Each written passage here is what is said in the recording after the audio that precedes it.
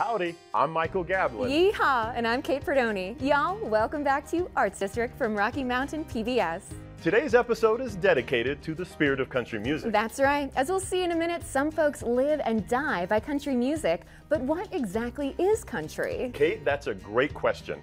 Arts District producers Alexis Cacoan and Jeffrey Dallet explored Denver to find out the pulse of the country music scene. And to learn from the experts themselves what makes country country.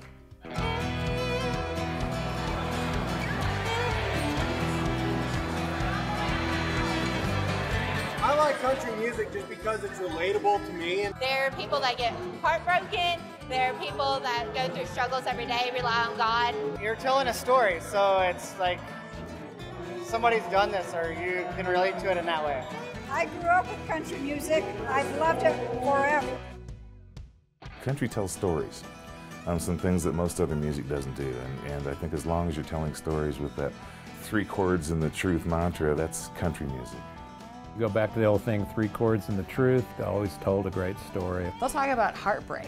They'll talk about vices that they have. They'll talk about maybe relationships that have gone wrong. Heartbreak, you know, and drinking and all those family values that we like so much. I think the real country music of what I'd always related to was kind of like, yeah, my life kind of sucks and here's a song about it. You know, that the guy's talking to, he's reading my mail, you know. I think it hit home to a lot of people. I think everybody heard country music at some point in their life, and it takes them back to a time. I think country has the capacity to make you maybe feel a little deeper than other forms of music.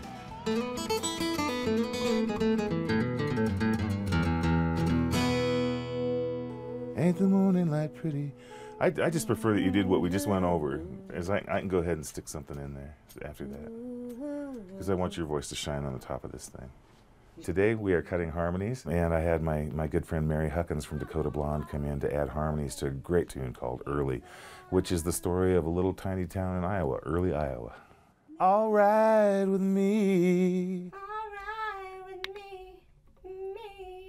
So you're going, all right with me. Because I'm doing all right with me. Yeah, there it is. That's it. All right, here we go. My home on the range. It's a one horse town. She nailed it. But it's all right with me. Country music is different in a lot of ways than other types of music, even though it is so closely related. Country and jazz and Dixieland, they have the same starting point that began with African slaves, that began with the folks in the north doing minstrel music, and it all mixed, and then it just grew and it became more about home and family. I think the fiddles and the steel really put the signature country stamp to it. When you catch that out of the corner of your ear, you know it's going to be a country record.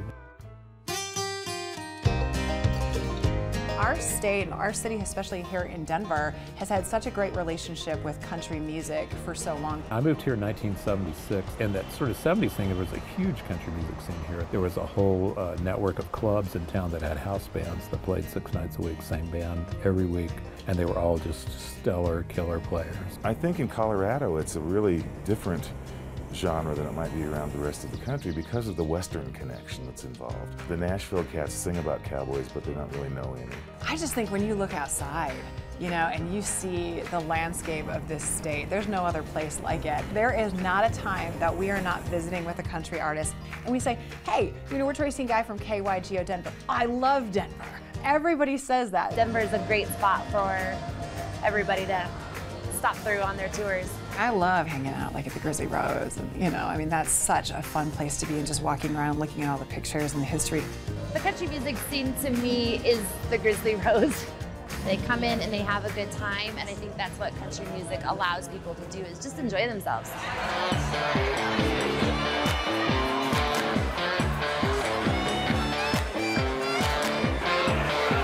Shotgun seat, got the baby in the truck, playing in the mud, yeah, she gonna get stuck in the rear view mirror, see the gears disappearing in a dust cloud.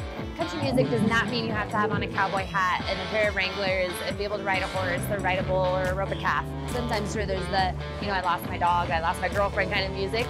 But for the most part, it's fun, it's upbeat. I feel like there is an unwillingness sometimes to strip away the stereotype that they have, where they go, every song's about a dog, or every song's about the truck, or whatever it may be. Well, no, it's not. I think I would say you have to give it a shot, and you have to find artists that are telling your story.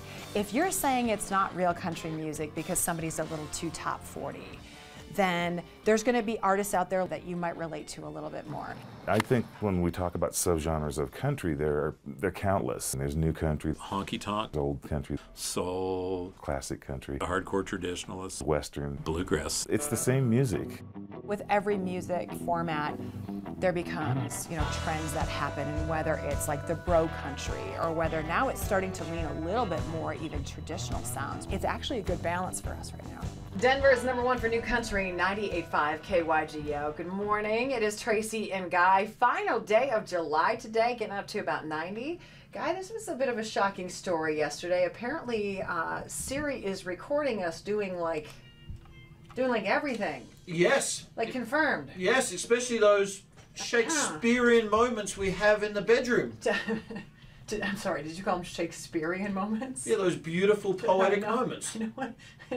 we have different moments, because I would call mine like Chewbacca moments. Shakespearean is very bold of you on this show.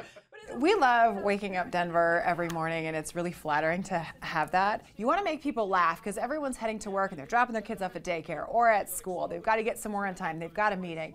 So our job really is to put people in a place of relaxation, having a little bit of fun, and having them go, oh, I agree, that happened to me too. Anytime you're interviewing anybody in country music, you have to have a natural curiosity to ask questions. Did you always want to be a musician, Matthew, or what did you want to be in school when you grew up? You know, yeah, I from an early age wanted to be a musician. I was like in the 5th grade talent show singing like a Richard Marx song, and then that was Matt Ramsey. He's a lead singer of Old Dominion, and so we went into we found out he was in a talent show when he was in 5th grade, and what song he sang in 5th grade. Did you sing Right Here Waiting for You in your 5th grade talent show? I did. Oh my God! How many girlfriends did you have after that? Oh my gosh, did the girls fall in love with you when they heard you sang that song? You know, and you could see when we do an interview like that, they really do open up.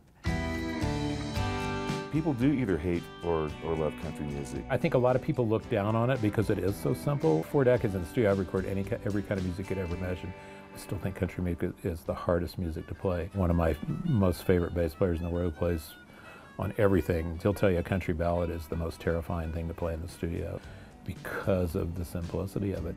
That's the only thing I think that can bother me a little, is when that wall goes up and they don't give country music a chance. Because I think if they found somebody that they related to, they would really love it. A club owner, when I was doing a show at one point with a group, it was a Christmas show, and I came in, I did a couple songs, and she got on stage and she said, I absolutely love your voice, I love what you're doing, please tell me it's not country.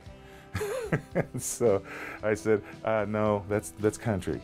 That's what it is. So I think there is just this wall that has been put up that they think they don't like it from way back in the day. But when you go way back in the day, all those songs are not about trucks and dogs, you know?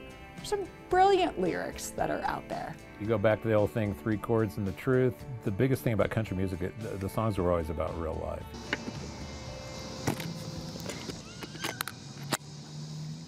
What do you think about country music, Kate? It's all right with me. No, I love country music, everything from Hank Williams and Loretta Lynn to artists I grew up with in the 90s, like Garth Brooks. Oh, I love me some Garth Brooks too. And I love that country music lyrics have the everyday life vibe. And hey, you can enjoy everything country music by watching Ken Burns' documentary series via our RMPBS Passport.